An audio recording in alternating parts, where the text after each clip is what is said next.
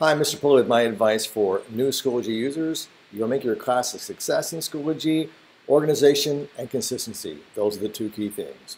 My courses are organized by units. Every unit has its own folder, and within that folder there's an organization of materials. Each folder has a landing home page of visible clickable links within Schoology.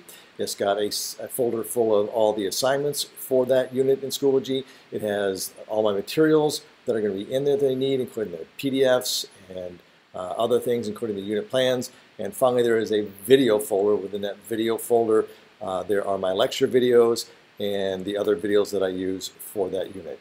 So consistency is the fact that for every single unit, that folder hierarchy is the same throughout.